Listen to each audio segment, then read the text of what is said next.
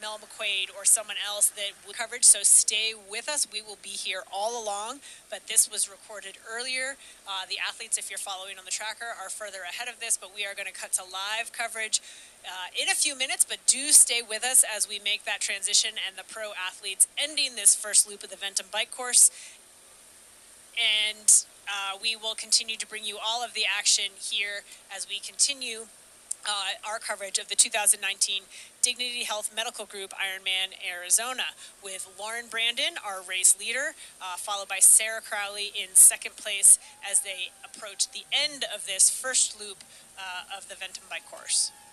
Yeah, there you have it. We have, we see on the side of the road there, we have the red bags. So that's going to be the special need area for once the athletes get through 2 laps, they'll be able to grab special needs, whatever they've kind of set out for themselves in that red bag, if they think they might need later in the day, whether it's some extra food or maybe a note from mom, anything that you might want to have to keep you motivated throughout the end of the race. But that's kind of the zone that they just passed, or that Lauren Brandon just passed there as she heads back into Tempe.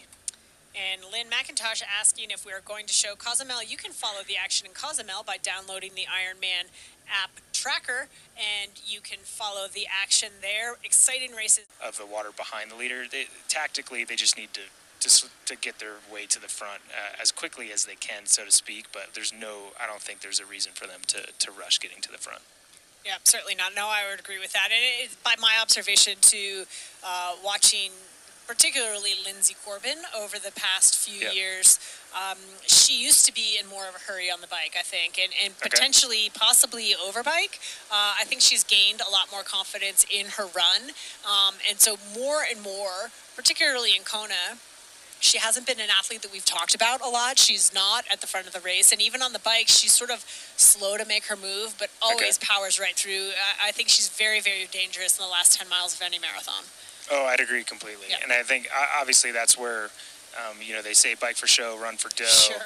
We say that too much. I apologize. I was hoping to get through one race without saying that. But it's true. And you spoke to math earlier about, a strong swimmer maybe only getting 5 minutes, a strong cyclist, they can get a big gap of time because there's a lot of time out on the bike, maybe 10 to 15 minutes.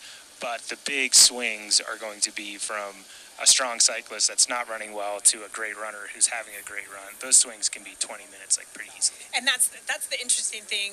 The more broadcasts we do and the more races we get to watch and observe, I think it's really educational that we spend so much time. Lauren Brandon at the front of the race, Lauren Brandon, racing great, and Sarah Crowley, and then in a matter of minutes, it seems, on the run, it can all evaporate very, very quickly because, again, the deeper we get into this race, the more things, if you miscalculate in the earlier stages, can go sideways. So an athlete that we haven't spoken much about in the early stages of a race can come on very, very strong at the end, just depending on the dynamics of the race, and that's what makes it so exciting.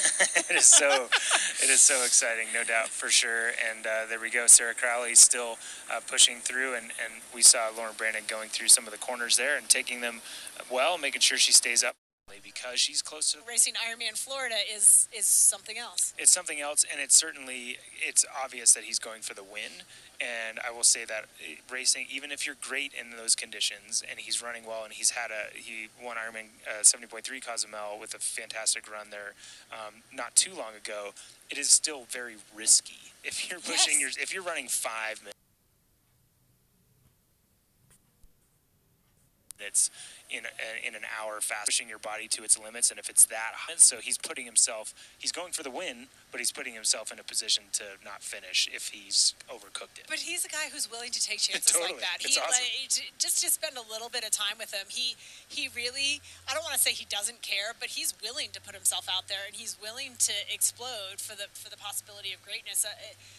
Was it a couple of years ago, the Commonwealth Games? He raced the short course triathlon and the marathon all in the same Commonwealth Games, and then backed it up with some great Ironman racing in the months after that. So he's a really versatile athlete. Again, another guy who trains a ton of volume and is willing to go for it. At this stage of his career, I don't feel like he feels like he has anything to prove, and he just wants to see what's possible, so he's absolutely going for it. Yeah, and he loves racing, and he does a great job of it. You're a professional cyclist as well as a